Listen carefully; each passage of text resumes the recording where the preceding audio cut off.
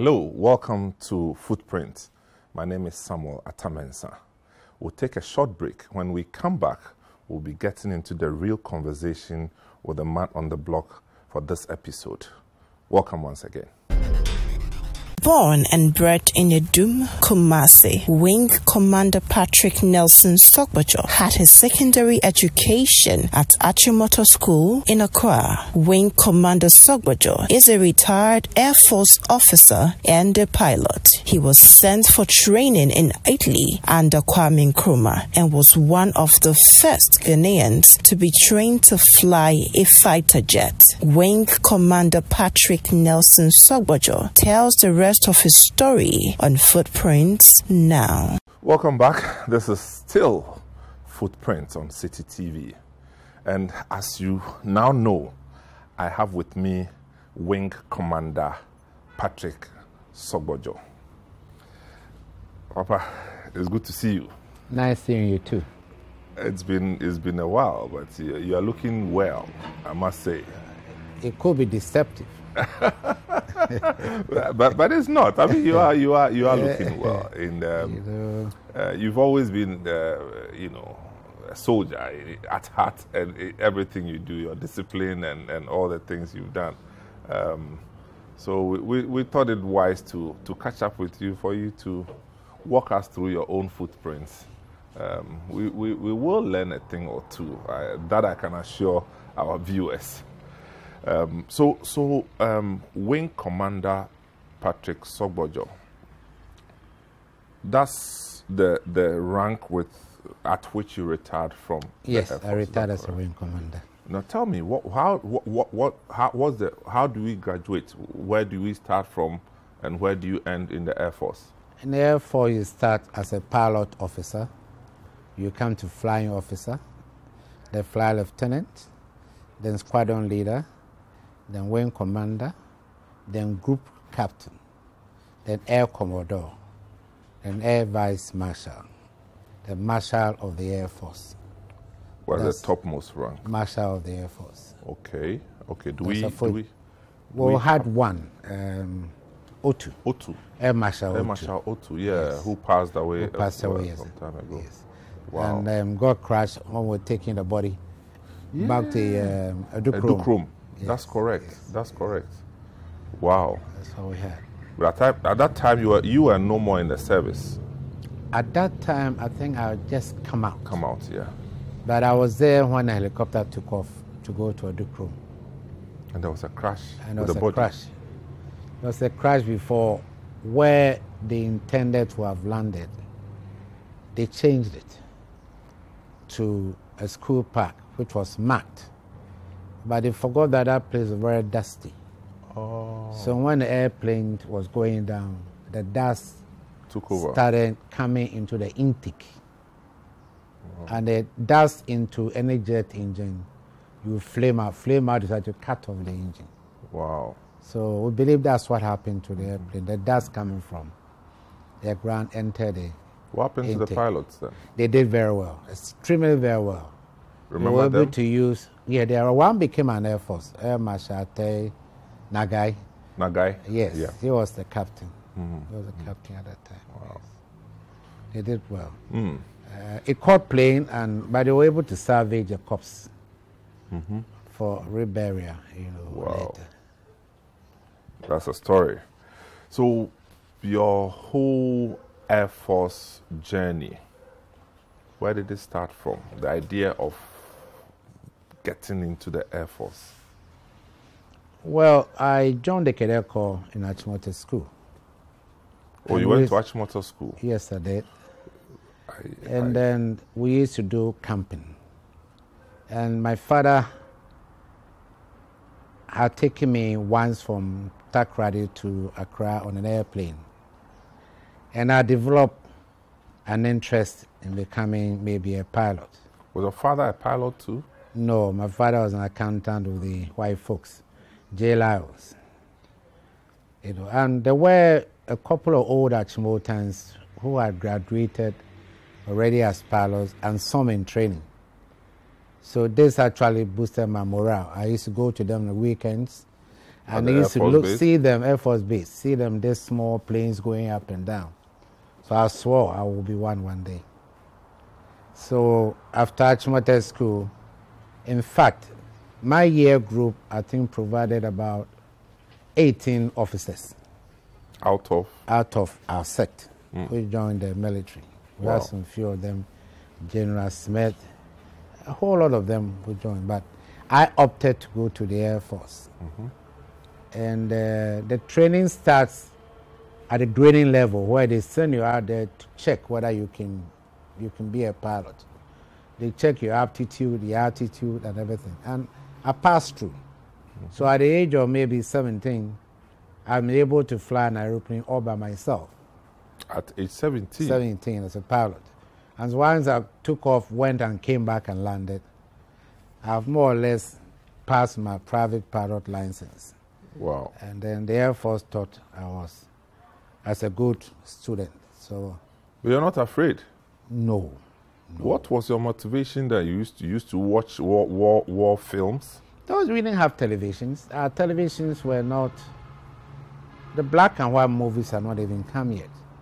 You used to watch them on Chingon photo. You know, no, Chingon we actually photo. see them. They overfly the house. Now we knew this was students flying. There's tiny chipmunk aircraft and so forth.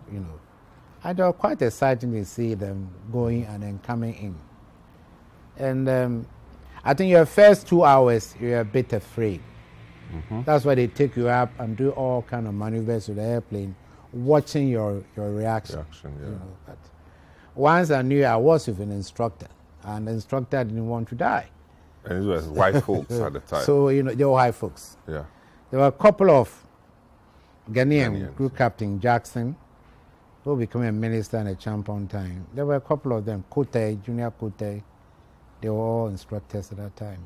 Okay. Which Kote? Is it the person? James. Okay, different from... Yes, his younger brother.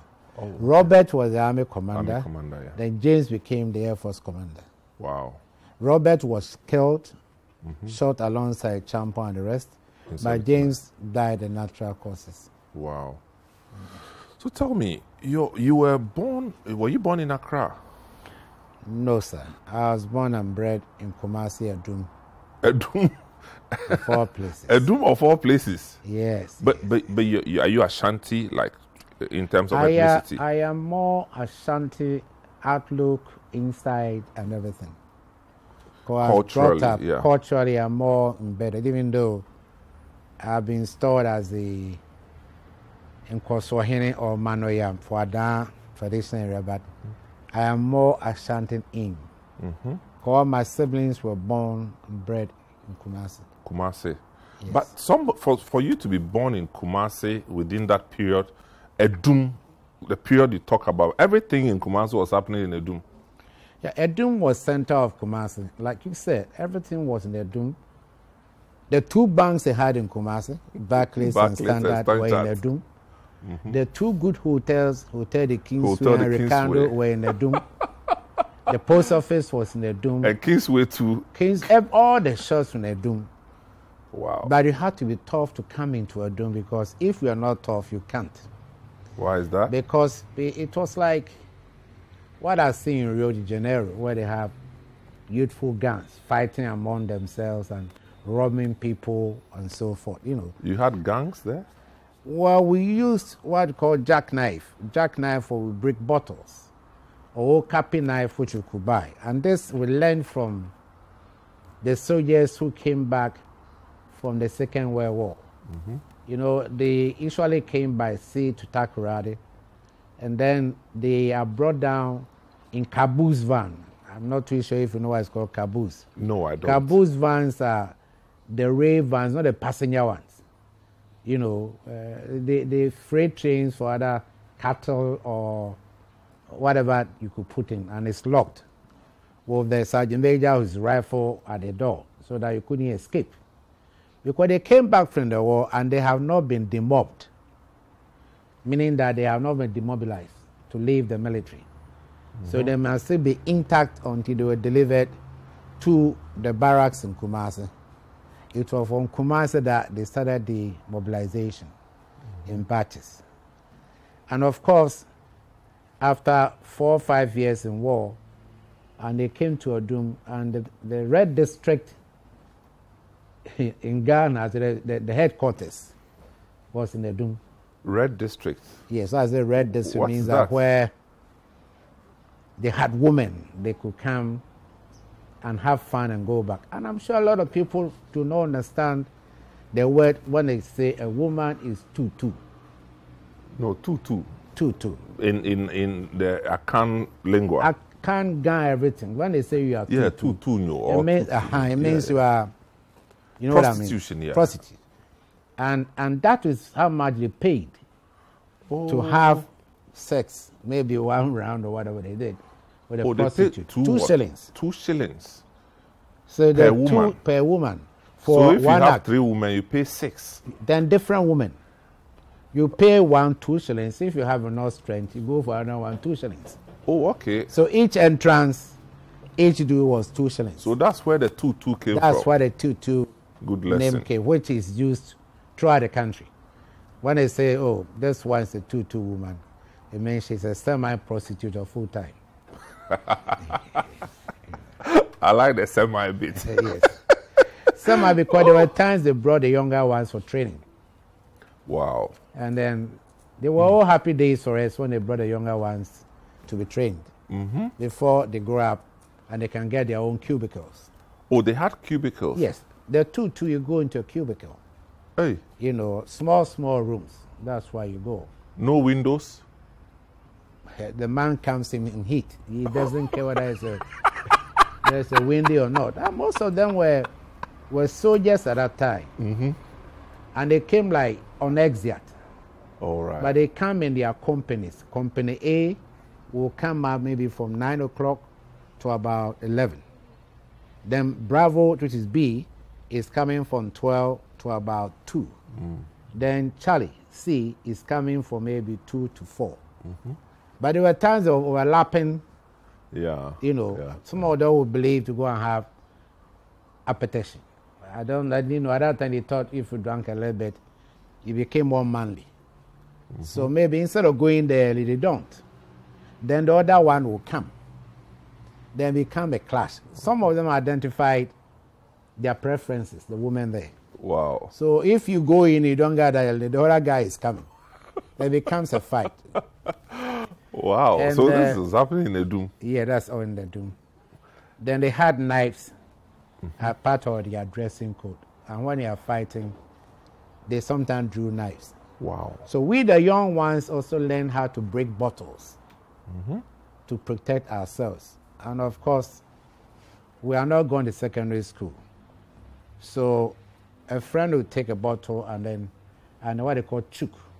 Yeah. Inject the bottle, and sometimes the intestines are coming out. Hey. And they will shout, Piashim. Hey. Piashim. So you put back your intestine, they take a cloth and rush you to the European hospital.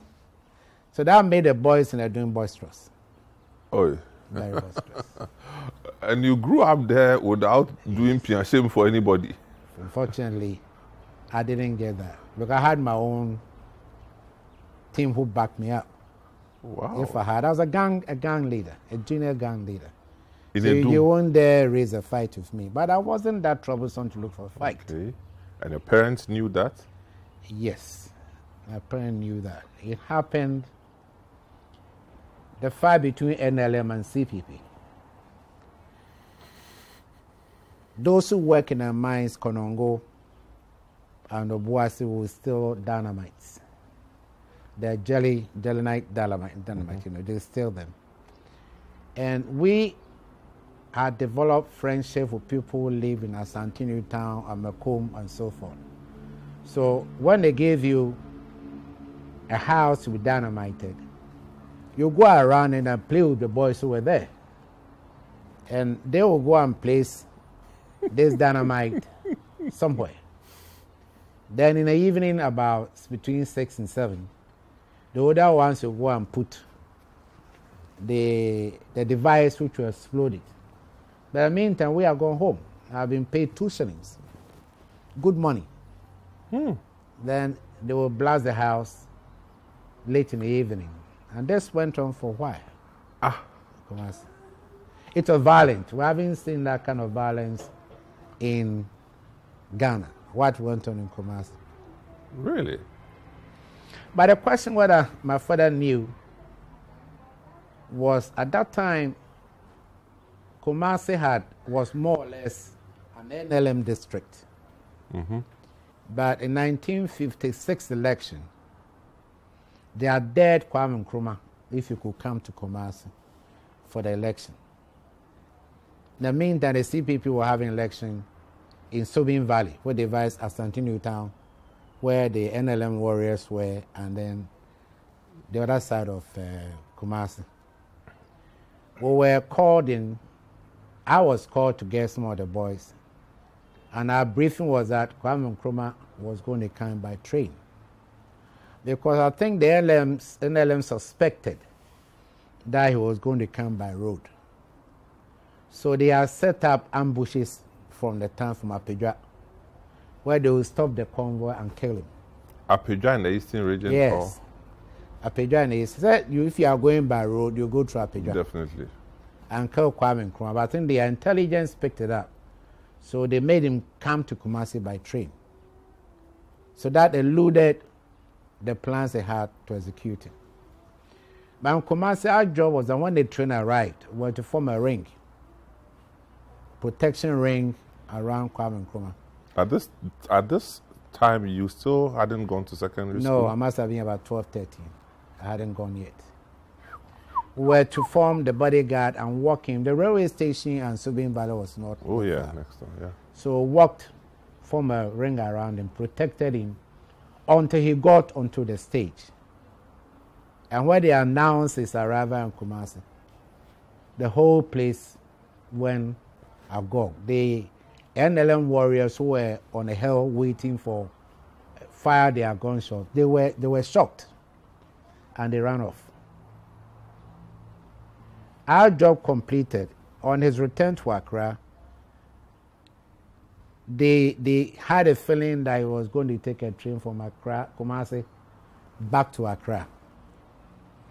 And this time, they changed the plan. He took from Kumasi to Takoradi. So people they put in the train maybe to lynch him, he wasn't on Accra-bound train. He was in Takoradi bound. He got to Honey Valley, then he joined the Accra-bound one. So he still evaded the NLM group. And as a result, CPP was able to capture, Kumasi had only 4 seats. It captured 2, and NLM got 2.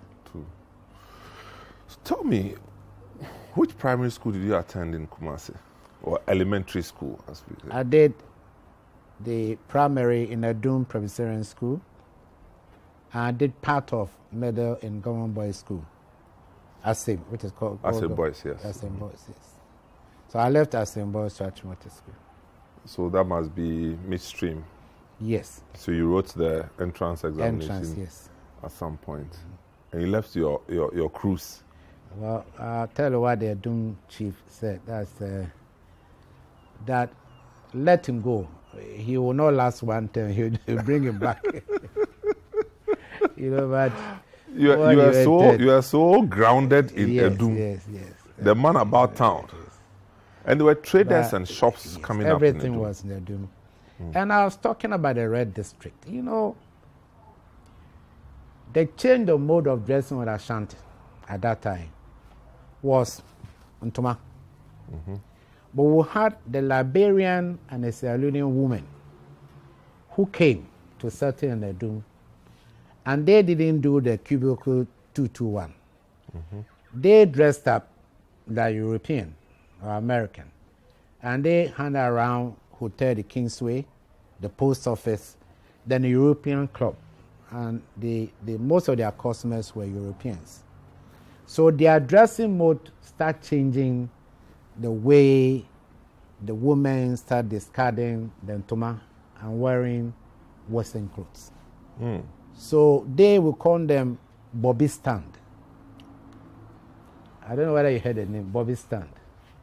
You know, we hear these things without knowing the So now background. you know what his tutu is about. Yeah. The Bobby Stand that he tells the customer, look, I'm young. My boob is standing up. Okay. I may show part of it. That's called Bobby Star. And they charge £1 plus. So they were more expensive? More expensive, or 10 times expensive. So they were providing premium service? Yes. Bobby Stand. Bobby Stand. Premium service. On this Bobby Stand note, we'll take a break. And when we come back, we'll go on, move away from Edo because it's becoming too hot. This is Footprint. Welcome back. This is Footprint, and I'm here with Wing Commander Patrick Sogbojor. So we been in Kumasi elementary school, and in those days, elementary school, as we used to see, middle school, they looked like adults, you know. And so you must have been conscious of the political environment. Certainly I was. Mm-hmm. What were your own experiences with the Nkrumah government at the time? Well, we had not achieved independence yet. Okay. I knew that there was an election in 1954, and instead of another 4 years, which would have taken us in 58, we were to get our independence around about 55, 56. But I think what we learned was that the last election was said that Nkrumah didn't win from geographical. He won the south and some areas up, middle, and then the north. So if Nkrumah wanted an independence, then they should go back to elections, which I think the CPP protested because it wasn't fair. Because in the British system, it's 4 years, 4 years. But after 2 years, they shouldn't go back to another election. But because Nkrumah wanted election, and the NLM wanted a federation that was their cause Matemeho. Matemeho free. Gokus. Because at that time, Ashanti region was perceived to be the richest in the country. Later we know that Western region had everything Ashanti region had in triples, but it had not been explored. But this went on until the independence came. And even after independence, the first 2 years, NLM was still very violent and strong in Kumasi. So to thwart what they could do, we know had cold football were played among the suburbs. So we developed friendship in almost every area. And the gangs we had was to dig for information and filter. When you came to Adum, majority of the Ashanti chiefs have their palaces in Adum. I think Kumasi grew out of Adum. So it was very easy from one chief's palace to get information about what the intention were, because the chiefs were the NLM. So these informations we got, then it's passed on to James Owusu, Dwira, who were strong CPP element.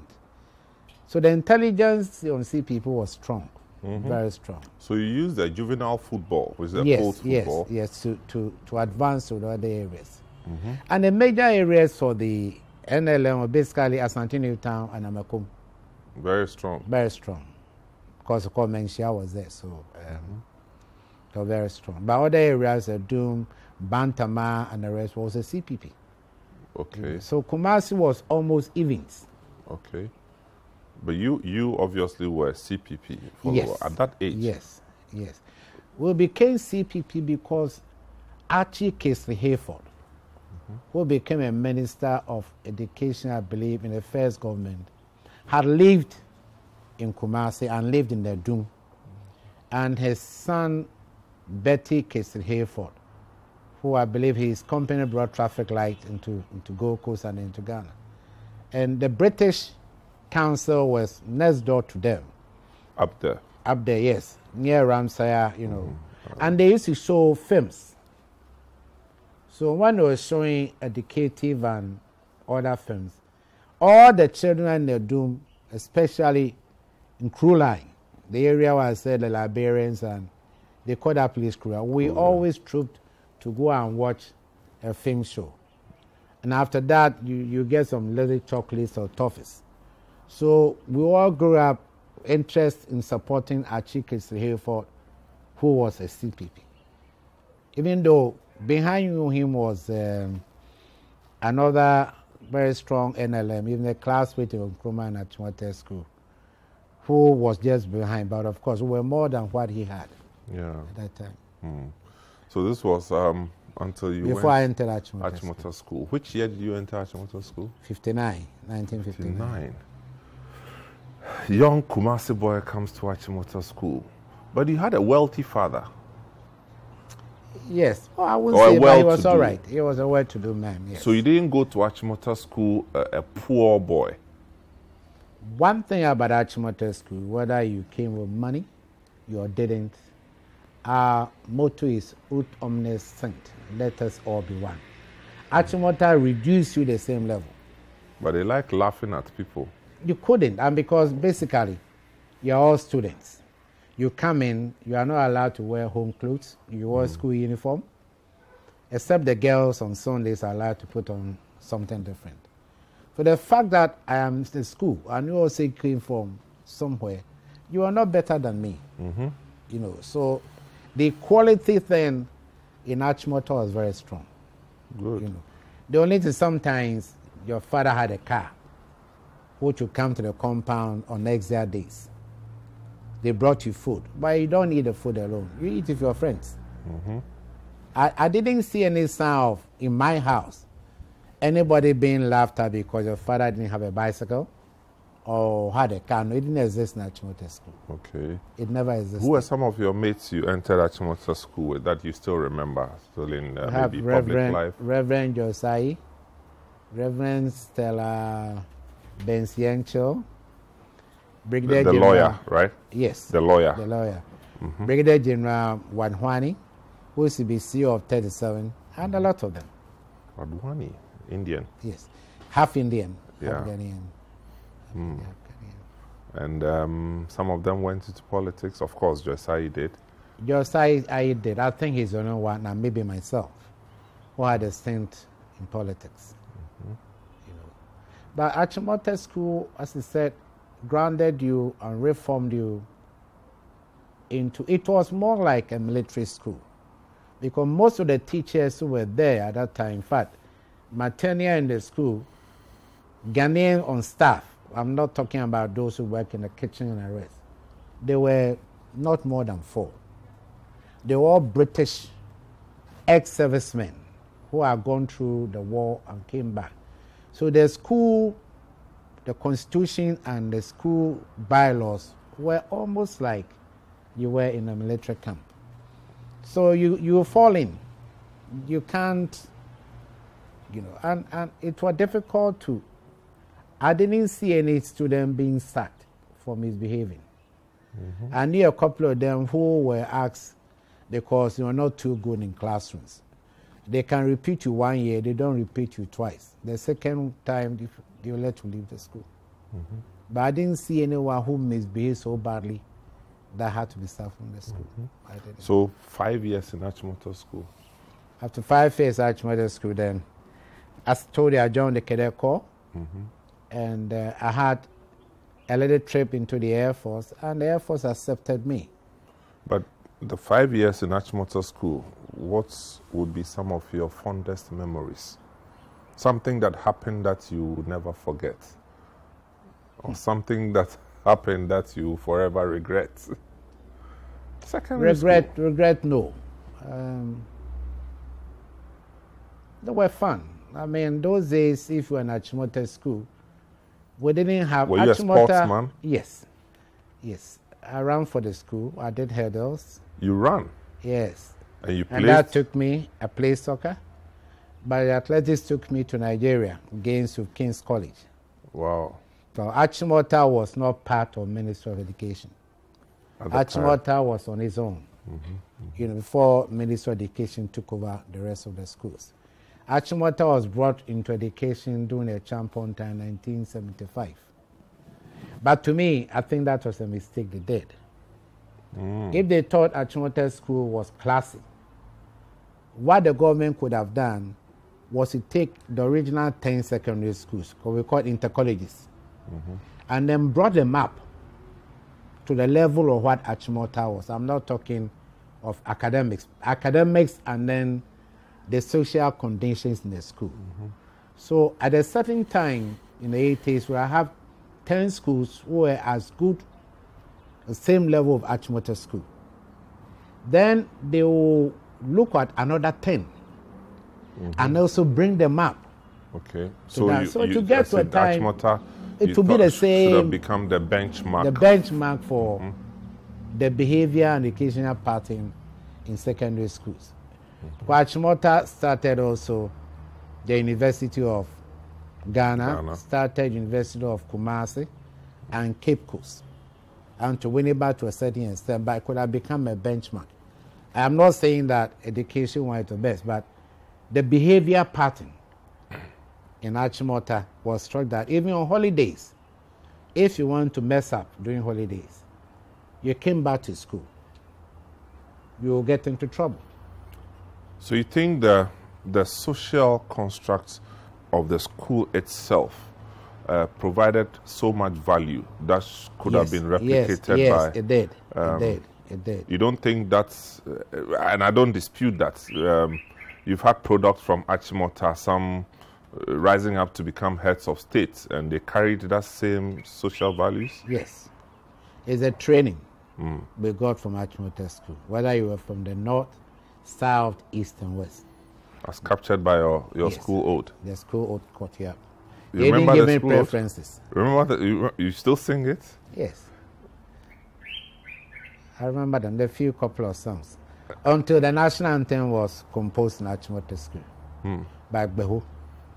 Yeah. Okay, so Achimota School from which year again did you enter? 59 to 63. To 63. Then you left and then joined the Air Force. Air Force, yes.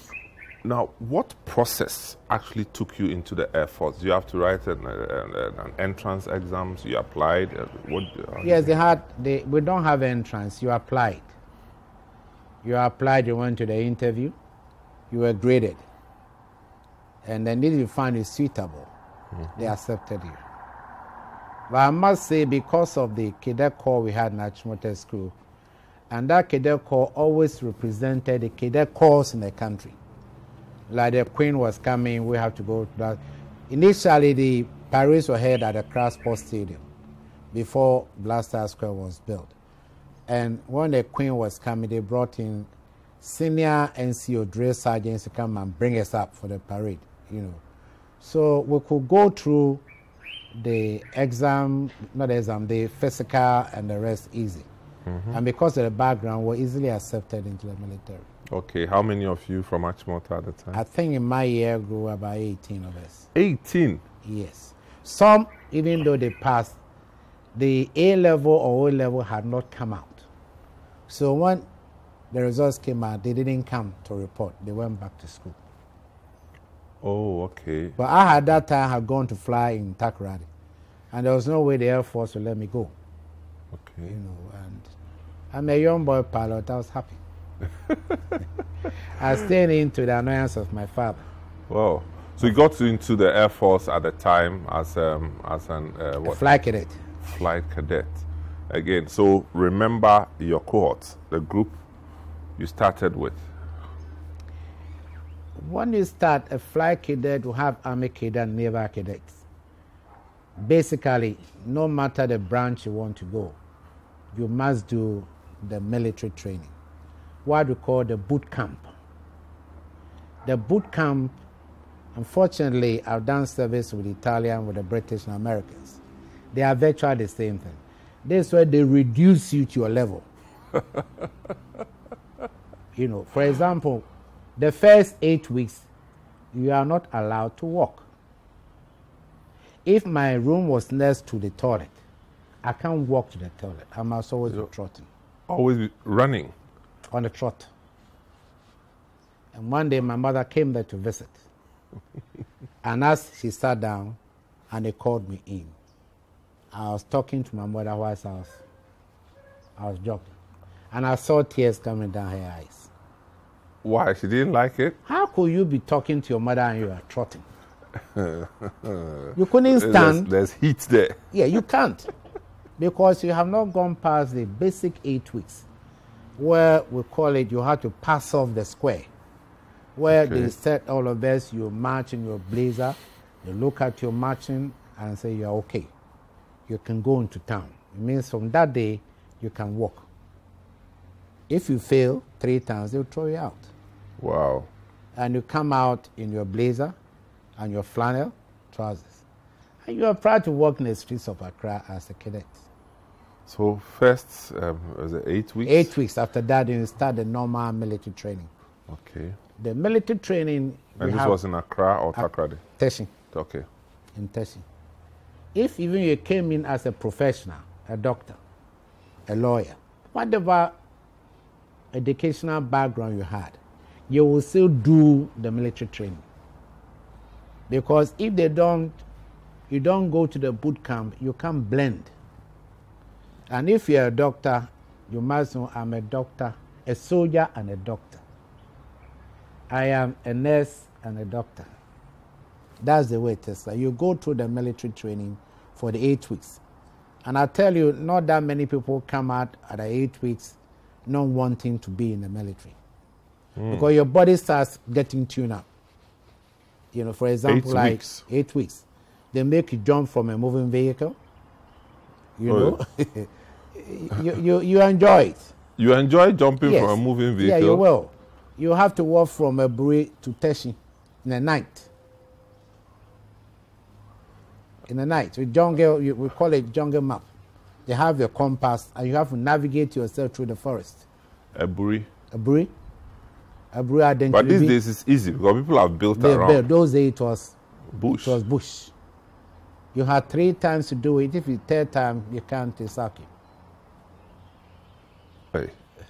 Well, this thing is But not I easy. think in most countries where they are doing well, they all had the national service. Yeah. The national service, you do it in the military. And we're saying that if they allow our students either to do the national service 6 months in the boot camp, or after they finish 6 months, we had a lot of discipline. 6 months, but you did 8 weeks. 6 weeks. 6 8 weeks, weeks, uh-huh. yes, 6 weeks. Yeah. We have a lot of discipline. I mean, even 1 month will make a difference. Okay, settle you down. Well, maybe the national service people can now take a cue from this one. And, What various government has said, they didn't have enough money to equip the national student coming. But one thing they forgot, you don't have to equip a national student doing national service as a regular soldier. Yeah. What they need to do is just inculcate the discipline into themselves. You think that would have helped? It helps because majority of countries you know which are done well have the national service. You have to do national service. Wow. And national service, if you're posting you to any village, you won't say I won't go. That's true. Because you've been trained even to live in the bush. 8 weeks of military training for national will service change you. people. Will change Because you. these days, the national service, for a lot of them, they go to work, there's nothing happening. And they go and do Facebook and Twitter. You know, Are you on Twitter? On Twitter, it softens you. When you come out after 8 weeks, you'll be soft. Good. And then you entered the academy proper. Then you enter the academy proper. For academy started 1 year, 2 years. Our period was 2 years. Okay. But I did 6 months there, almost a year, and I went to Italy. How come? We were selected. The Ghana Air Force was set out to do transportation. They had transport aircraft. They didn't have a defense aircraft to defend the country in the air, sea, and land. Okay. So Nkrumah thought, no, we should have the jet fighters. So they bought an Italian trainer jet fighter, Macchi. And part of the deal was that they should train 12 of us. So I think they selected the best 12 they had. Unfortunately, that was one. So went to Italy for a year and a half to be trained and qualified as pilots. Then you go to the military not a military, it's a military school. You go to the fighting squadron where they teach you how to drop bombs, fire, fight in the air or on the ground of the aircraft. Hey. Then you become a fighter pilot. Wow. So 6 months into your training, you were selected to be part of those to be trained in Italy. Yes. And so you eventually went to Italy and completed. The whole course was done in Italian. Oh, not English? No. Right, maybe the first 2 weeks a little English, but they decided to do everything Italian because they had Italian pilots who didn't speak English. But flying language is English. Okay. So we alternated. Okay, but you didn't know a word in Italian. So we had to learn. We had to learn by every evening compulsory go to the television room. Then the commandant of our school, the wife spoke English. She would take us on sometimes in the afternoon, you know.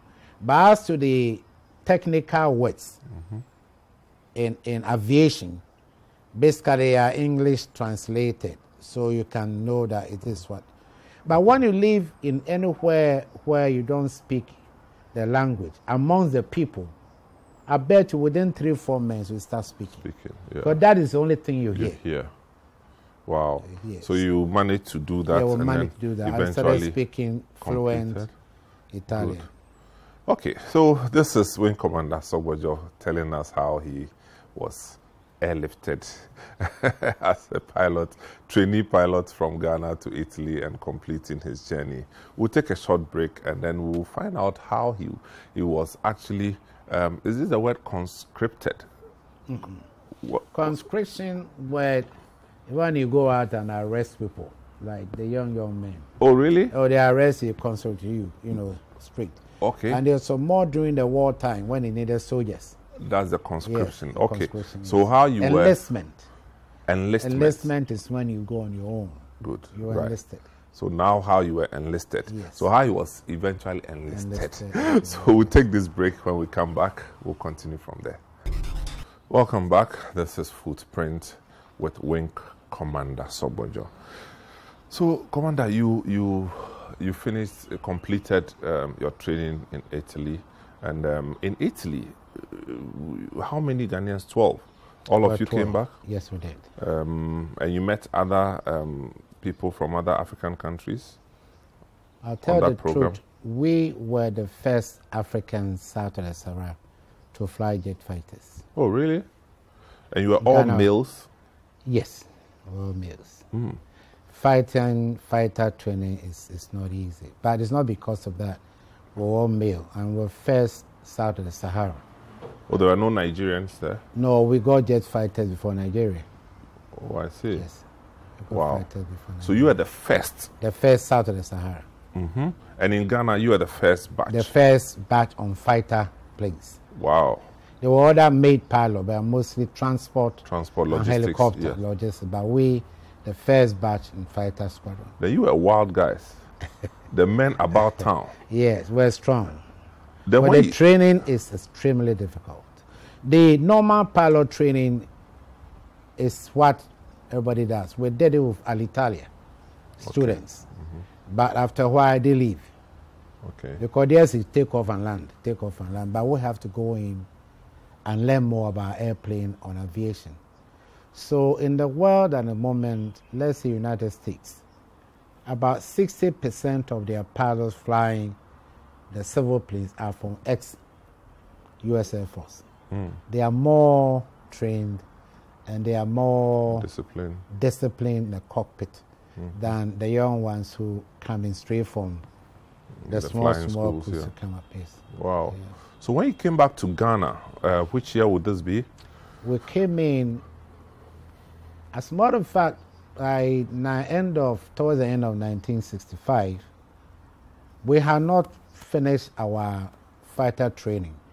But there were two pilots who had been made here already who were sent up.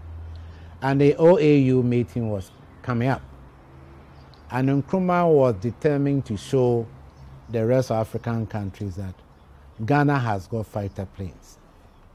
So they were brought down they were brought down before we came. And what they did was doing escort duties. When the planes, if a head of state is coming, if you're coming from the eastern side, maybe they will meet you around that area and fly close up with you until you landed. And once the plane landed, we will just move up and do aerobatics. At that time, maybe the head of state is being escorted to inspect the guard of honor. And by the time he finished, he would have landed in a Land Rover or a 4x4 would have picked us from Nkrumah to introduce us to the other African heads of states. No, you were wild guys. And to be honest, a lot of them were surprised. Yeah. That in fact, the history, at one time in Italy, I was doing formation flight. That means that you have about 6 airplanes, 3 here and 3 there. And when we landed, they marshal you to come stop. You park your airplane. I think I was the 5th coming in. And when they marshaled me in, and I opened the canopy and took off my bundle, and the guy was marshalling me was an African American. He stared at me. It was like he was seeing a movie. Like a black man flying a jet fighter. So I took off my parachute. I left them, but his duty is to carry them. And I came down the steps. And even though I was walking to the officer's quarters, he turned looking at me. He couldn't believe that an African flew that aircraft. So after a while, I went to the bar to buy a little pizza. And I realized he wanted to talk to me. So I gave him the chance. And he came and said, "Son, where are you from?" I said, "From Ghana." So, where, Ghana? Where, Ghana? You mean Nkrumah's country? I said, "Yes." I said, "My, oh my. Where I come from, they wouldn't be allowed to touch an airplane and for you to fly it." You see the way it is. Like, even the Americans were marveled that we're flying. So that's some of the duties we did. Wow. So now you're in Ghana. You say 65, right? Yeah, we'll continue our training. You have a lot of training you do every time you go. Different modules, yeah. Yes, that you go and practice and come. You go and practice and come. But until one morning, we're waking up at 4:30 a.m. Which year? 66. There's the day of Nkrumah school, the coup against Nkrumah. And they were taken to the squadron, asked to prepare to fly because there's a coup coming on. But you knew that the coup was coming on? We were briefed when we went to this base. So our duty was to locate where they were. Locate and then finish them, drop bombs on them. So we flew for about an hour. We finally detected the soldiers around Dodowa Junction here. No. Sir, please hang on. Now, this is a story. Yeah. So, Air Force young boys, pilots, fighter pilots, you got wind of the coup to overthrow Nkrumah. And so intelligence briefed you, and your mission was to go... Search and destroy. Search and destroy. And what form would that take? Search and destroy. You search for the enemy and you destroy him. But period. You had no clue where the enemy was coming from. That's why we went to search.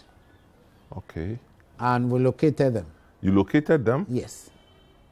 And you destroyed them? No, we didn't have the power to destroy. We need instruction to destroy. So where did you start from? You know. We knew they were somewhere around Accra. Okay. So we flew all over looking. We didn't see any strange movements of this early morning between 4:45, about 5:30, getting 6. It was now getting a bit light up. Then we detected them at the junction of Dodowa.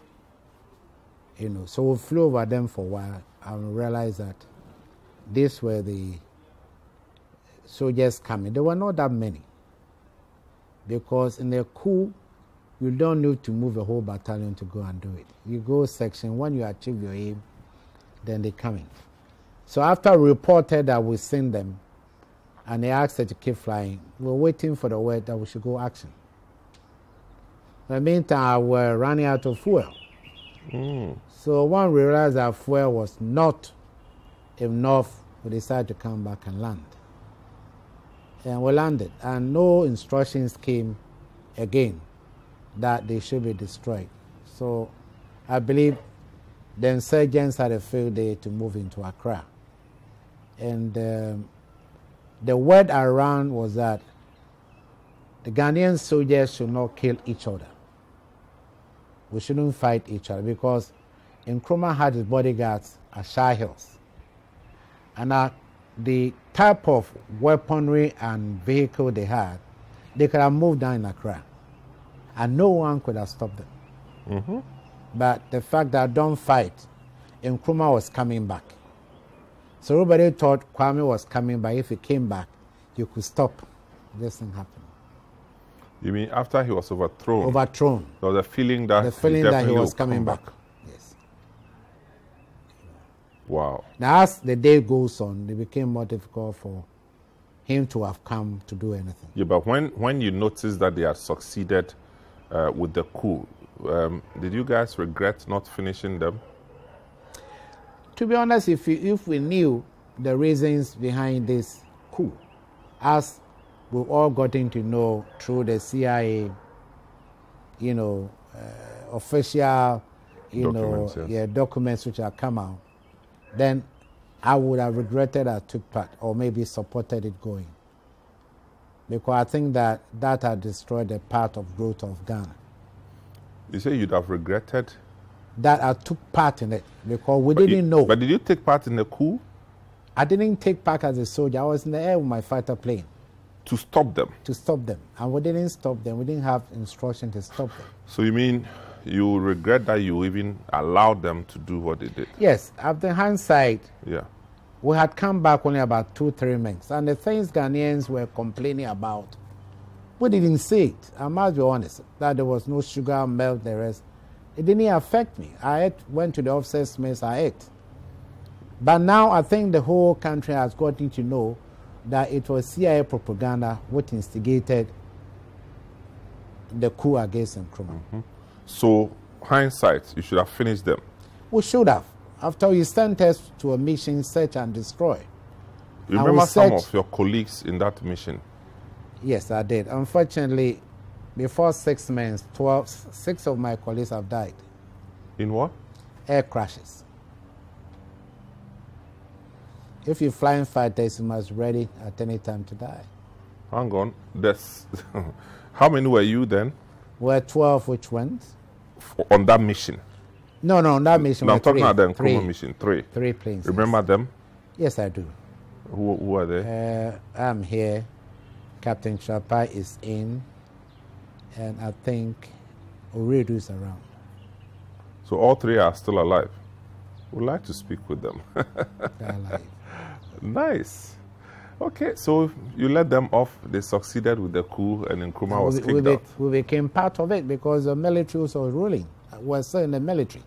Okay, so and who was leading this coup again? General Ankara became head of the...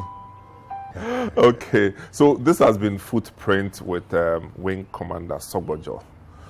We'll end here, and then we'll have a second part where he talks about his life in the Air Force proper and how he interacted with the various military leaders until the Fourth Republic. Thanks for watching.